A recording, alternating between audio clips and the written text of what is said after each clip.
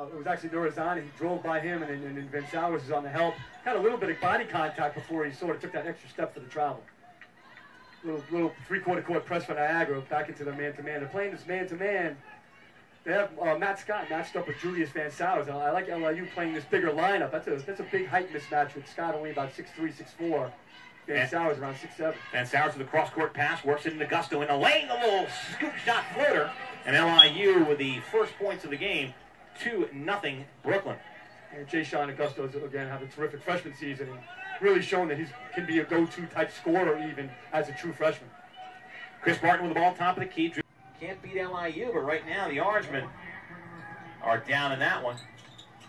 As Agosto back into the game, dribbles up the near sideline in the front court. Agosto, Raul Frias with the ball, little jumper in the lane. That's his shot. Great move, puts it down for 2. For Niagara, believe they're giving that to Dominic Robb. Yeah, Robb. It is Robb that tipped it up and in with the left hand. 6 points now for Robb on the night. Frank spins, puts up, the shot goes down. He's not fouled, but he gets the bucket to go. Frank really, he had a left-handed layup if he just continued his spin. 13:49 to go here, second half. Waiting, in, Raekwon Clark in the corner. To Agosto, 8:39 to go, LIU trailing by 12. Doesn't really feel like it because they haven't played that badly, but the stretch over the last few minutes has put them deep as Agosto in the lane. Floater, good for 2. It's been all Jashaun Agosto in this second half. That's been it. He scored 3 times in a row, last 4 possessions.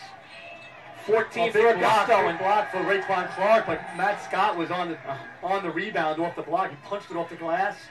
Good job by LIU getting back, and then unfortunately those block shots sometimes just go wherever. It's a 50-50 ball, and Scott was there to put it back in. 12-point lead again. Agosto looks inside to Zana, great move. Just like that, a 10-point lead for Niagara with 10:27. That's the biggest lead they've had of this game. Yeah, well, LIU has turned the ball over a few times and taken some errant shots. A couple of them were blocked, but they just haven't done a great job offensively recently, and Niagara's taking advantage. Oh, Jashaun with a great move down the right side of the lane, the scoop finger roll.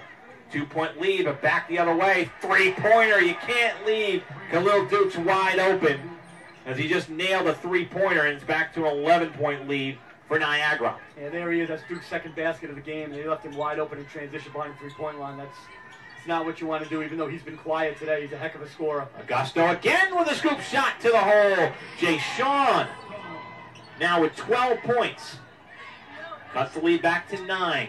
Need a good defensive stop here. They haven't been able to do that. Trading baskets is not going to help. Again, Duke's open for 3 from NBA range is no good, but a rebound back out. Towns top of the key. Back to Duke's left wing 3-point line. Towns top of the key, and he's going to reset. Duke's left wing from NBA range. Good! Khalil Dukes. Welcome to the ball game. Yeah, you can tell he's got all kinds of confidence flowing now. He can't wait to get the ball and let it go right now. And LIU was a little confused in that defensive transition. You can see Frank yelling at some of the guys were out of position and left Dukes wide open. 62-50, a 12-point lead. Down low to Frank. Real pretty dribble move and ball handling by Scott to get the ball to Robb with the bounce pass.